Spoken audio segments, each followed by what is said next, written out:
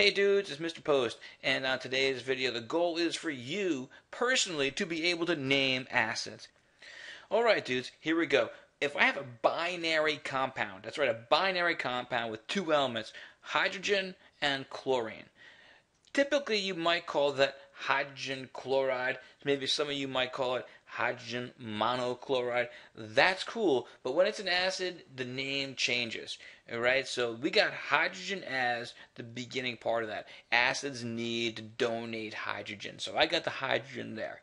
And I have the chlorine there. You pronounce it hydrochloride, but we pronounce binary acids as hydrogen gets changed to hydro.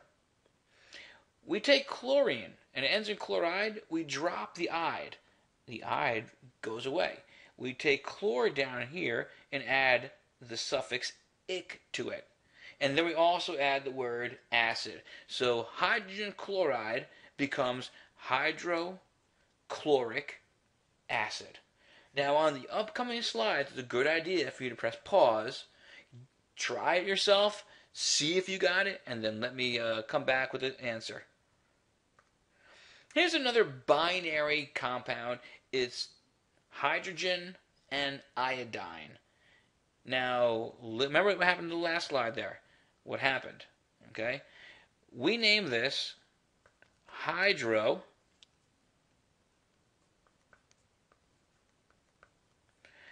Iodide, we drop the end of that. And we ended in "ic." And then we called it acid. So we have hydroiodic acid. Legit, dudes. I hope you got that one. Try the next one on your own, please. Let's name it. We have the hydrogen becomes hydro. Fluorine becomes fluoric. And they're going to add the word at the end, acid. Hydrofluoric acid. And hydrofluoric acid, hydrofluoric, would be one word. So I have it spaced out there, but you really don't have to do that. So hydrofluoric acid. So just a little review. We add HCl, become hydrochloric acid. We add HI, become hydroiodic acid. And lastly, we have HF, becoming hydrofluoric acid. Those are the three examples I'm going to give you for binary compounds that are acids. And we change the name when they become acids. Kind of like when you get married, maybe you change your name. When you become an acid, you're going to pronounce your name differently. Alright, dudes, this is an example of a ternary compound. Alright, ternary compound. The next two style problems involve ternary compounds. Alright, I have three elements there, ternary. I want you to see this one, though. This one has an "ate" ending. That's right, an "ate." It ends in ATE. Anytime my acid ends in ATE, here's what you do. You drop the "ate" and you replace it with an "ic." That's right, "ate" becomes "ic", and we're going to call it sulfuric acid. Notice we don't say hydrogen. Hydrogen's dropped as well. All acids donate hydrogens into solution. It's almost a little redundant to say the hydrogen. When we say acid, that's what it means. So sulfate becomes "ic". So what I want you to see here is that a little ending such as "ate", it becomes "ic". You know, here's my mnemonic device. You remember this. It's really bad. All right? You might want to grab a garbage pail or something, because something you ate that was nasty takes "ic". It tastes bad, so it tastes "ic". Ate, "ic". Hey guys, it works for me. I hope it works for you. It's really bad though, I understand, but you'll probably remember it in 20 years from now. So for ternary compounds with "ate" ending, "ate" becomes "ic". I ate something, "ic". Don't feel too good. Ate, "ic". Here we go, dudes. Same way. I have a ternary compound with an "ate" ending. This is nitrate. You know what's going to happen. I'm gonna drop the hydrogen, and it's going to become nitric acid. That's right. The "ate" became an "ic". Ate, "ic". Awesomeness, dudes. Awesomeness.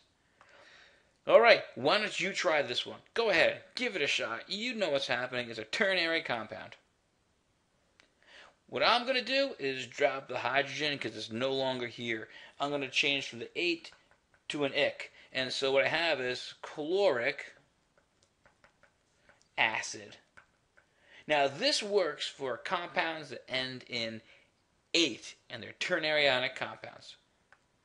What do you do, though, when it ends in ite? This isn't 8 anymore, this is an ite. Now 8 to 9 differs by their number of oxygens. So hydrogen nitrate has 3 oxygens, hydrogen nitrite has 2. That's a little secret we got going on. So hydrogen nitrite, what do I got, dudes? Well, you're going to see. I don't have the word hydrogen anymore. That's gone. We're calling it nitrous acid. Nitrous acid. What are we just looking at here? What are we seeing? The ite becomes an ouse. The ite becomes an ouse. Yeah, that's right. I got another mnemonic device for you, dudes. That's right. It's called ite ouse. Light house or white house. Ite ouse. You never forget it, actually. You'll never forget this when you take my silly mnemonic devices, but they work. Now, so we drop the hydrogen, nitrite becomes nitrous acid. You try it, dudes. Hydrogen sulfite. What am I going to do? I'm dropping the hydrogen. It's no longer there. Ite becomes an OUS ending, and it's sulfurous acid. Hashtag sweet, guys. That's awesome. If you can get this, you're doing amazing. Hey, dudes. Thanks a lot for watching tonight. I hope it was helpful. Peace.